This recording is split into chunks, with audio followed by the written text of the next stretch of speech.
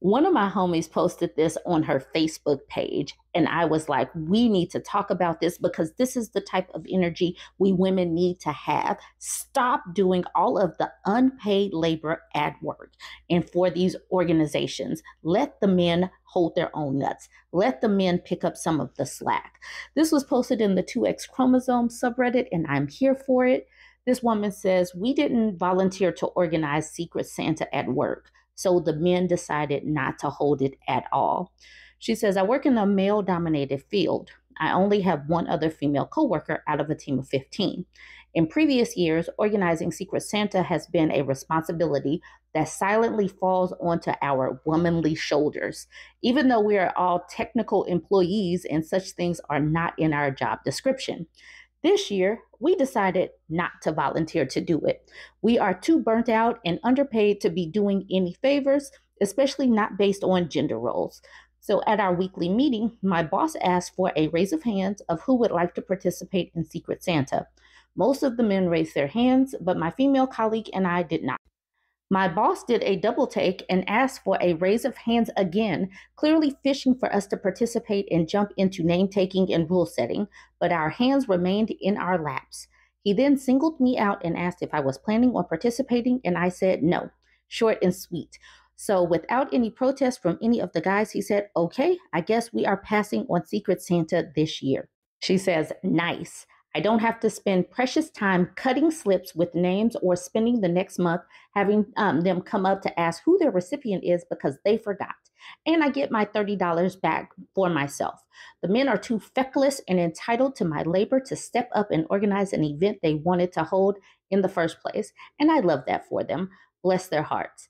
Earlier this month, the guys were saying that they have their wives buy Secret Santa gifts anyway. So I feel like we've done them a solid too. Edit. I got a Reddit cares message for this. Can y'all not abuse helpline systems? This post made me upset is not a reason to do this. I love this for all the women involved. The fact that the wives don't have to go out and try to buy a gift for a random person. This makes me so happy. This makes me so happy that a woman said no and didn't try to justify herself. It makes me so happy that they stood on business. And I want so many of us to do this year. Please do this year. Stop doing all of the extra at work. Stop being the one that cleans up after a party, that organizes the holiday party without being paid for it. Stop doing all of this unpaid labor for these people because so much runs simply because women are a resource. They get to suck our time, energy, and resources from us, but think that men are the natural leaders somehow. They're the natural leaders because somehow they get women to do it and then they get to like congratulate themselves or something. The fact that the wives are buying the gifts anyway, like she said, oh my gosh, now the wives don't have to do it. Let's keep this energy going into the holiday season, ladies. Okay, let's get into some of these comments. Bluebird said the audacity, though, that he didn't even ask any of the men to organize it. WTF. Archangel says, I would have honestly asked the follow-up question as soon as boss canceled. I know I'm not participating and have no skin in the game, but why are you canceling when the majority of the group wanted to do it? Then sit back, demure, and mindfully wait for them to come up with an answer that's not sexist.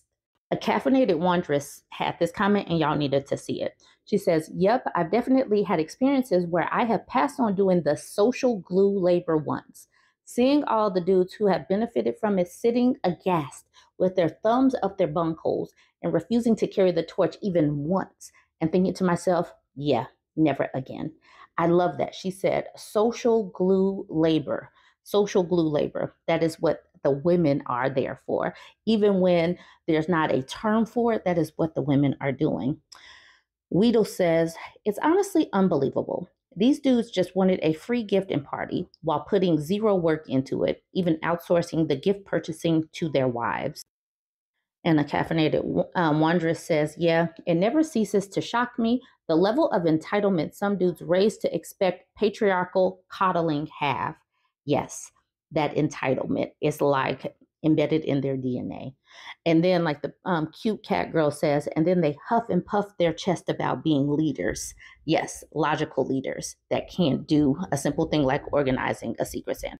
Unsanctimami says, you and the other woman should get each other something. I love this for you all. And then the OP says, I will. She's the coolest. The Antic says, make a big scene about giving it to her in front of everybody. And Ort Cloud says, overt Santa. And this person at the bottom says blatant Santa, because of course they're talking about secret Santa. So we're now doing overt Santa or blatant Santa. Orchid Leader says, I work in IT. A few months ago, I left my software development team to be a software architect. Last week, I asked one of the guys on my old team how it's been going without me, and he said it's like the spirit of the team is just gone. I mentioned that even if it seems as if everyone on the team is contributing to the vibe, there's always at least one person that's going out of their way to initiate things to keep the spark going. It's not something that's free effort-wise that will just happen on its own. So I suggested he pick up the torch. He was like, no thanks. He's just going to live with the team being cold and impersonal. She says, edit. I just saw another comment refer to it as social glue labor, and gosh, that is spot on. I wanted to get to this because we're at a point right now where these companies are seemingly attempting to erase DEI, erase the gains of DEI and women and all of that. And it's going to erase a lot of the magic that goes along with diversity, because women are part of that diversity. And, it's going to be interesting. It's going to be dry. And for that reason, I think even more so today, in the politics of today, women need to just continue to pull all the way back, just like that, just pull all the way back. This person says, haha, nice. This year, my mother-in-law took up hosting Thanksgiving. She sent a text to us all with the 7 dishes under her name that she'll be providing, including all the possible proteins you could want. Sister-in-law got delegated to her eggs and a vague dessert, and I got 2, including salad. Normally, I prepare a good salad, but my give an F is low this year. But my give a F this year is so low. I'm going to dump a bag of lettuce in a bowl, set out some bottled ranch, and call it good. If I even bother with the second dish, it's only because I feel like it, but right now I don't.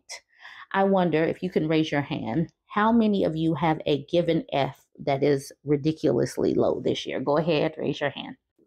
Slightly Dramatic says, something very similar happened to me one year for the 4th of July barbecue at my in-laws, and my husband ended up making potato salad the morning of. But because he didn't know what he was doing, he stirred everything together with steaming hot potatoes and mashed it all into mush, which I found quite amusing until we showed up and he got sympathy because I wouldn't do anything for the family. Oh my gosh. And then at the bottom, this person says, I recently read that the fifth no of the 4B movement should be or is no more emotional labor. No more emotional labor for men. No more. I mean, unless there's some reciprocation, some support back and forth and all of that, but otherwise, no. Blue Side says, I've honestly stopped doing a lot of what is more than necessary from me around the house, like cleaning up after his messes he leaves behind, or overextending myself in general in areas where it's not appreciated, or it just gets immediately negated and it's clear it's not respected nor or recognized as actual work or value that I bring to the table. I'm just done doing it for everyone in any capacity. He hasn't been responding well. Mostly the people who expect too much of me or benefit from my own lack of boundaries haven't responded well. The people who are healthy themselves or also suffered the same way are proud of me. Most validating has been the therapist and insurmountable evidence from other accounts and third parties going through the same I know I'm not crazy and it's not me. Some stuff is me, and I'm grateful for my self-awareness and willingness to work through it. Being in toxic cycles makes that nearly impossible, though. The people who want you to stay in these toxic cycles likely benefit from you making little to no growth because it serves them in some way. I am not where I want to be, and I'm not proud that I've got walls up now, and I'm doing less than I want to be either.